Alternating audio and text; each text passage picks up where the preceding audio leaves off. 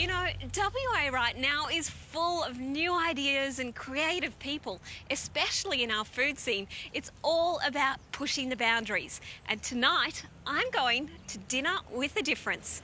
You know, I haven't made a booking, but I have this funny feeling they know I'm coming. This is Taste Buds Cooking Studio, where even the most hopeless in the kitchen can learn how to cook.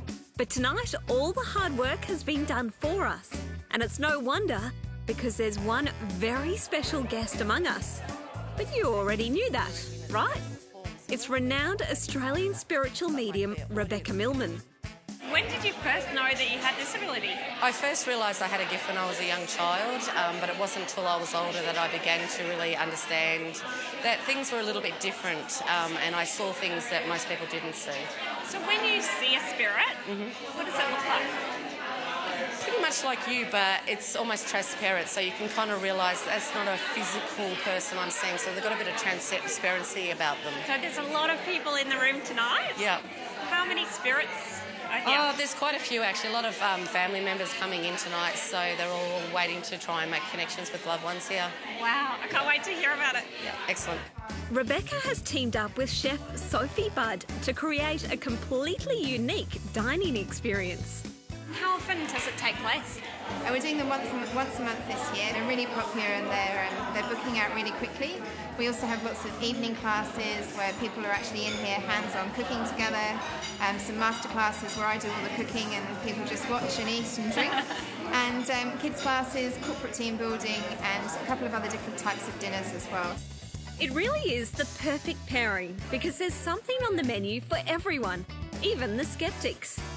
Well, being a cooking school, the food at Taste Buds is sensational, and the best thing is you get to meet a whole lot of new people. It's great company. Thanks, guys. And this is all before the main event. Cheers, guys. Let's tuck in. But the real draw card is seeing Rebecca at work. She's got an 8-month waiting list, but at the medium dinner, guests have the chance to learn all about the spirit realm and even experience audience readings for themselves. Would I be correct in saying there's a female in the family whose relationship is a little bit up and down at the moment? Does that make sense? Okay. And I really enjoyed it. My wife and I came here with no expectations.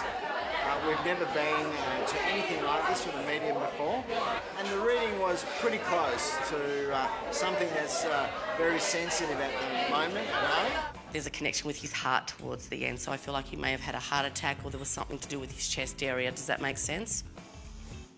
The message she was bringing through was from my grandfather. He had a hernia in his chest and had an operation, and he didn't recover properly from that and died of pneumonia, so it was all about his chest in the last 6 months of his life. It was very accurate.